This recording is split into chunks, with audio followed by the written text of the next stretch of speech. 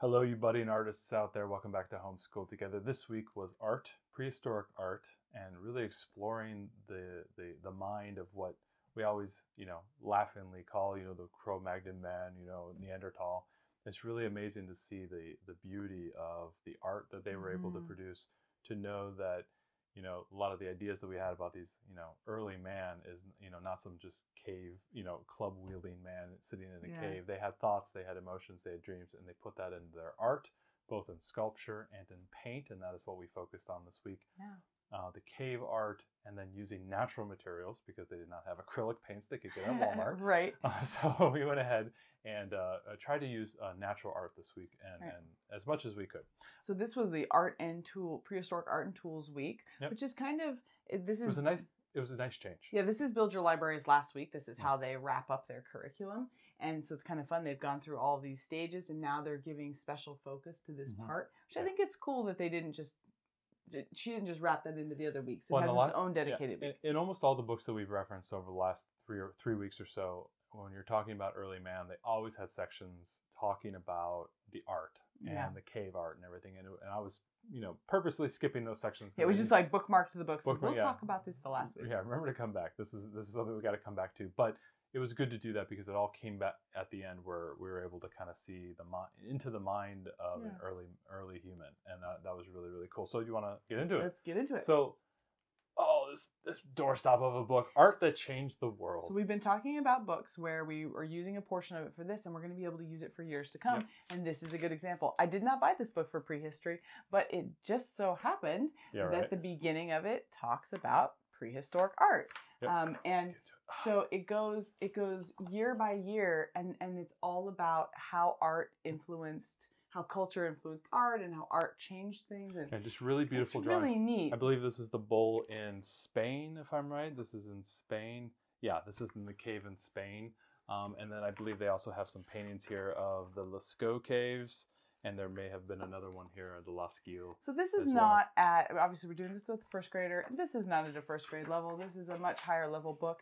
But the gorgeous large illustrations really make it worth it. So you can look at those illustrations. You can read the caption quickly, summarize for your learner. I think it's definitely worth it. Absolutely. And a great book to invest in if you're interested in art in general. Right. And I like that we're going to be able to use this through ancients and medieval and early modern and all the time periods. This is going to be coming back over the next 3-4 years. Right. So even if art isn't a focus during the time periods we're studying, we can use this book and fold in the art as it goes along. I'm really in love with that idea because I'm not very well schooled in art or art history. And I think that this will really help us get an appreciation for what was happening at that time. So carrying on for that, The Arts, A Visual Style. This is another DK book. So we constantly buy not just one DK book, not just two DK books. All the DK books. All the DK books. And again, they had a whole section right up at the beginning talking about prehistoric art. And so this is at a little bit of a lower level than this book. But what this book is specifically about is not a timeline. Whereas The Art That Changed the World goes by timeline.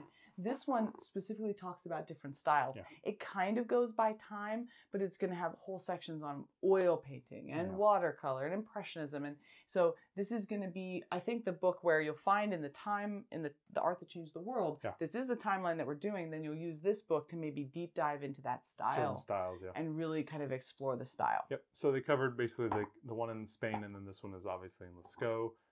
In the Bull Cavern, and then right there it goes right into early Sumerian, I think, time frame. So this is something we'll be using in a couple of weeks when we start the ancient civilizations. It's the essential guide for painting, sculpture, photography, music, and dance. So I think that's really kind of fun. So going with the theme, we will have a continuous theme of the boy in the cave who wants to paint. This is let's show the picture. This is the first drawing. The first drawing. So it was a young boy who had a desire to paint, wanted to paint in the caves. Saw the world in pictures and wanted to explore that.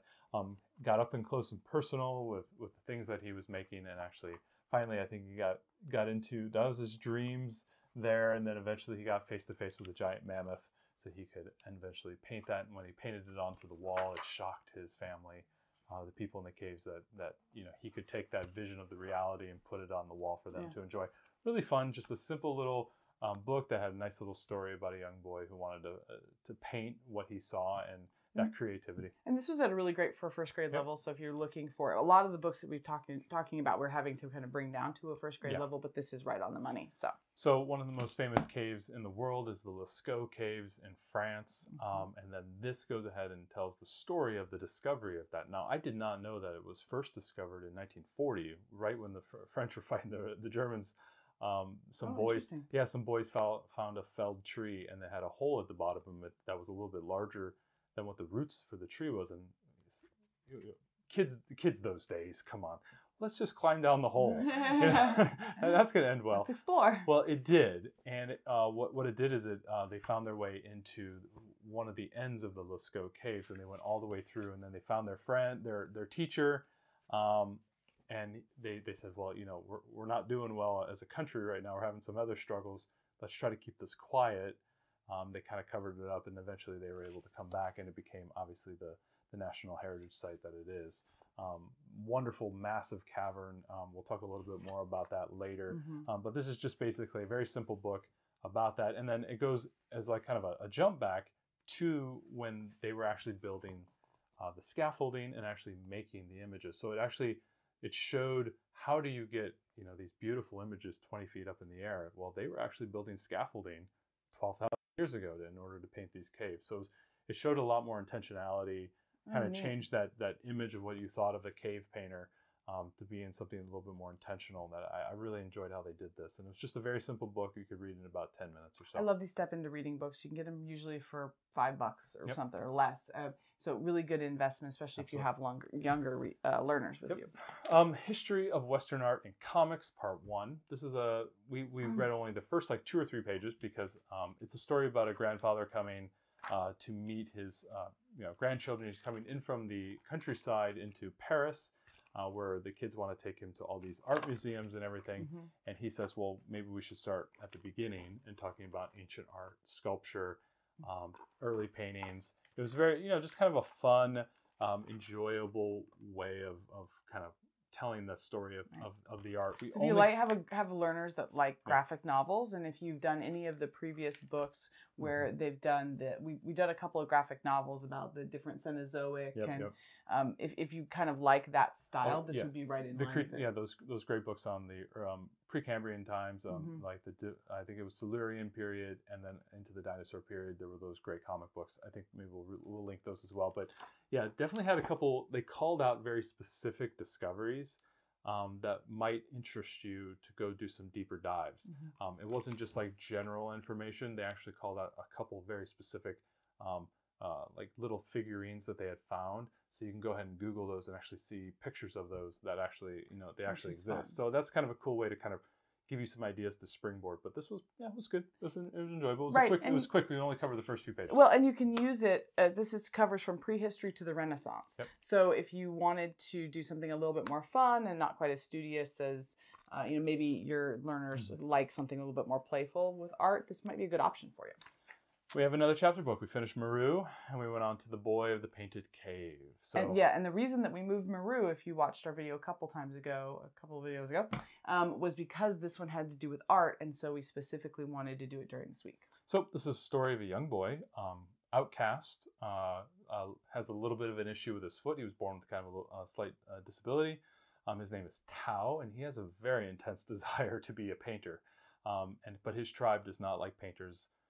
People painting or doing anything like that. He's kind of an outcast, kind of goes off and does his own thing, finds a cave and begins to do his own art, ends up making friends with the elder who's the cave painter, Graybeard, and he ends up showing Tao how to paint and learn how to do that. Meanwhile, Tao is out there hunting, bringing food in for his clan, and he befriends a dog, classic, Ram. The Ram is his friend. And there comes to this head where he's got to try to survive this test and challenge, and very tense, very fun, very short read. I think it was about 160 pages. So the text is actually a little bit larger font than Maru, so you may be able to read it faster. Each chapter is about... We read it over 2 weeks. We started it this week during Prehistoric Art and carried it into the following Most week. of the chapters about 8 or 9 pages long, so you can breeze through it pretty quickly if you're reading like, one during the day and one at nighttime. So definitely get through it. It was very enjoyable. There's a little bit of like a lot of description, so it might be a little description heavy. If that like kind of tires you, I found like sometimes you just could like read ahead real quick and you go, oh, that, and just kind of skip that because you're just doing it again. Other than that, it was a really good read. There was a lot of talk of like dismembering animals and processing them for food. So again, there's, content warning there. Right. But this was fun. This was very enjoyable. This was actually written a long time ago. I think in the 40s. I looked up the author. Oh, really? Yeah, he wrote this a long time ago, and he wrote a whole bunch of these books. So it was really fun. It's kind of like a a light read. Yeah. Kind of neat to add in another small chapter book. From there, we went ahead and did some videos. There's a wonderful channel called Rare Earth. I've been following this channel for a couple of years, and in there he has an episode about this cave art. It's actually a cave. It's actually an outcropping in Somalia called Lascil. And he had a wonderful, kind of a 7-minute video about that. And we'll go ahead and link that in the show notes. Very You found it while you were doing our Africa resource guide, which we're working on. We're working on it. It was funny. It was very serendipitous. He found it. And he was like, "Oh, we need this next week." And so I was like, "This is perfect." Very great essay, kind of an audio essay on the importance of art and what things like Lascil or Lascaux or I always screw up the name, but the one in Spain, and what they mean to the shape of humanity. And if you have a little bit of an older learner, they might be able to understand the weight of these sites and how important they are, and not just like, oh, they just looks like somebody smudged some paint on a wall, but it's like the age of that and what that meant at the time frame. He gave a really nice little like video about it. It was really amazing, and it's amazing to see these paintings that are on this outcropping in the middle of a desert. They're not even a cave. It's just on an outcropping. They've been sitting there for 5,000 or 6,000 years, and they were just recently discovered. Amazing. And we'll link that in the show notes because it was a really neat video. If you want, if your spouse loves the soothing sounds of Werner Herzog, and you want her to take a nap, there is a wonderful movie called The Cave of Forgotten Dreams, where Werner Herzog did a documentary about the Lascaux Cave, and it's a beautiful documentary. Can be a little bit slow at times, so if your learner wants a little bit more action, that may not be their speed. But you can also watch it in chunks. And stuff. Werner Herzog is like Ambien for me. His voice just works that way for me. So I saw only pieces of it, but I hear good things from you and from our daughter that it was really good. Save that woman, she's falling asleep. I can't control it, you guys. I hear his voice and I just... Yeah, she lulls me to sleep. Lulls her to sleep. Then we went ahead and did some activities, and going with the boy in the painted cave, how he was using clay and burnt charcoal and natural materials. We went ahead and started trying to do that. So I dug into my my art caddy, and I found some willow charcoal, and so I gave that to my daughter, and she was able to do the bull from Spain, and then she did the Lascil drawing, the famous man in front of I don't even know what it is. It's like a goat type of animal, and so she was able to do that, and her fingers smudged the paint and the charcoal, and she enjoyed that. She was able to do the coloring and do the shadowing. She had a really good time doing this, and I was able to open those really beautiful books to the really big pictures and spreads, and she was able to do a lot of this. So this was a fun week using real material. She was really shocked that she was actually using like burnt wood, just like towel in the. And she was really excited to tell me each night about the different colors she could make out of natural materials. Yeah. Where do I find ochre? I'm like, I don't know. So it was really cool. This was a fun week, and I think it was nice to do. We've done so much kind of science heavy through this whole study, and to take a step back and just focus on culture was really, really cool. Yep. So we really enjoyed it. It was a fun week. Next week is a wrap up week. We're coming out into I think it's Blossom and Root. Blossom and Root's final week. It's going to be a light week, so it's going to be kind of a short week, and we'll report back, and then we'll be done with the history. It's the end of history. Yeah. It's the end of history, guys. We can go home. It's all over. Wrap it up. And there's no point to go from here. When we finish, we'll have a few wrap-up videos. It's only bloody all the way down from here. We'll see you guys next time.